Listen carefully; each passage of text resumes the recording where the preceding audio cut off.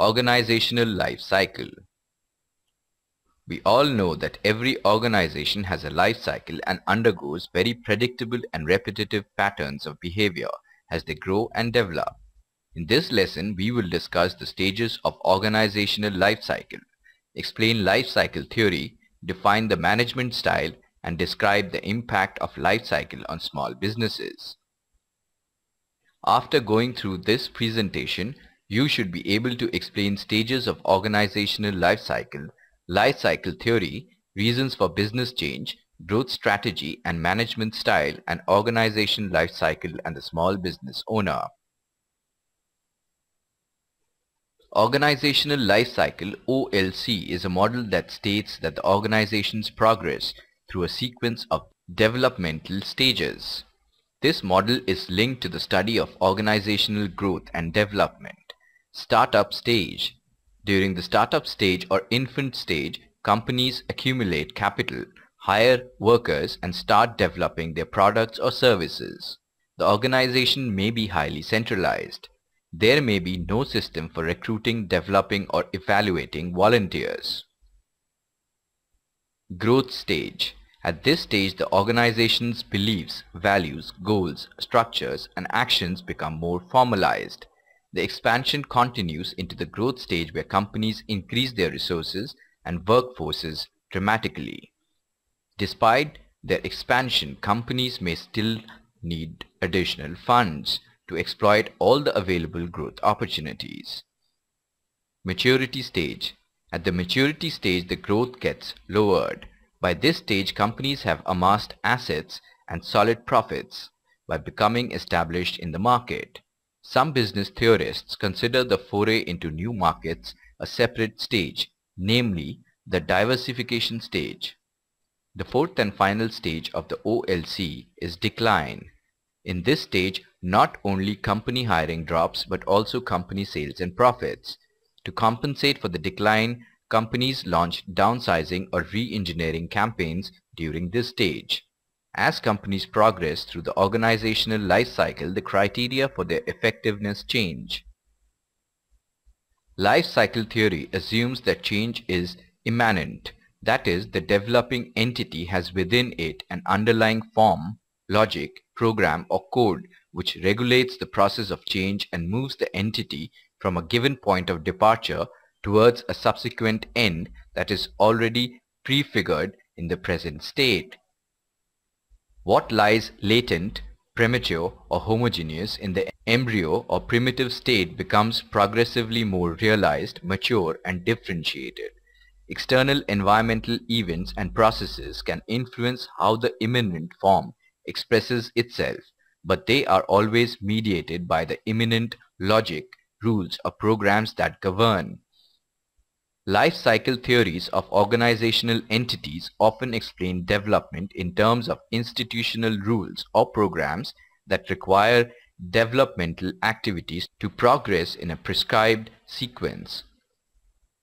A variety of factors contribute to the passage of companies through the OLC. Changes in customer preferences may cause both companies and their respective industries to move into another development stage. A closely related factor is change in products or services.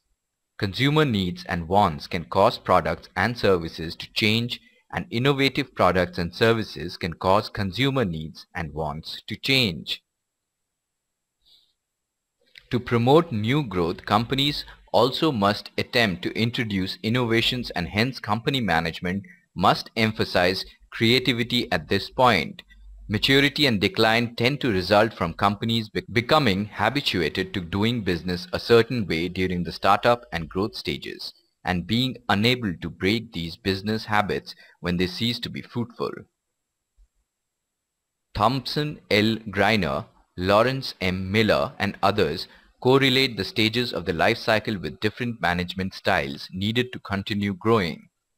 The startup stage, which involves growth through creativity and vision, eventually leads to leadership and organizational problems. During the maturity stage, companies can grow through delegation, yet delegation can lead to control problems with diversified companies. Companies also implement systems of coordination to enable their various business units and departments to work together. During the final stage, companies must emphasize growth through collaboration, which includes using teams, empowering workers, removing red tape, reducing corporate staff, simplifying formal systems, increasing conferences and educational programs, and introducing more sophisticated information systems. The challenges that every organization must overcome at each stage of development first manifest themselves as problems that arise from the growth and success of the company and from external changes in markets, competitors, technology, and the general business and political environment. Entrepreneurs who are involved in the early stages of business creation are unlikely to become preoccupied with life cycle issues of decline and dissolution.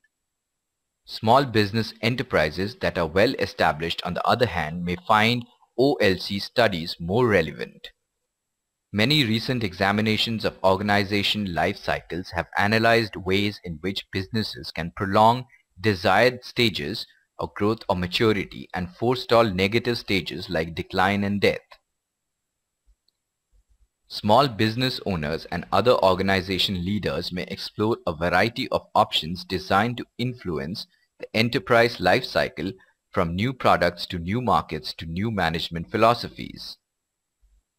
Entrepreneurs and managers should recognize that their business is always somewhere along the life cycle continuum, and that business success is often predicated on recognizing where your business is situated along that measuring stick.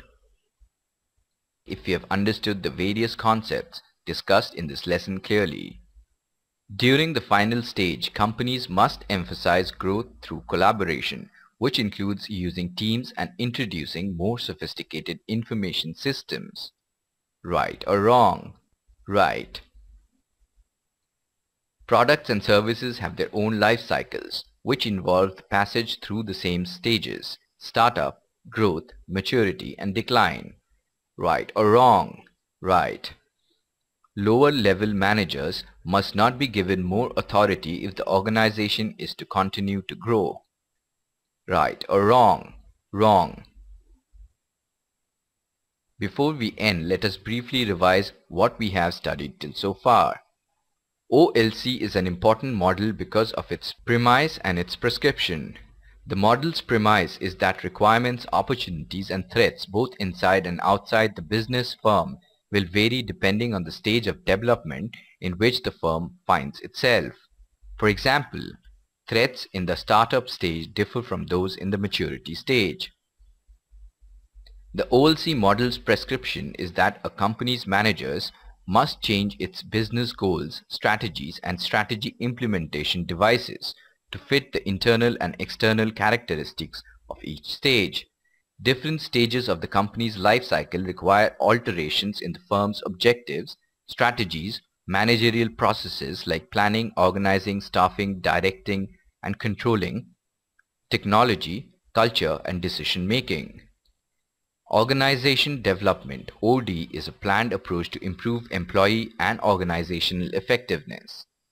Life cycle theories of organizational entities often explain development in terms of institutional rules or programs that require developmental activities to progress in a prescribed sequence. A closely related factor is change in products or service.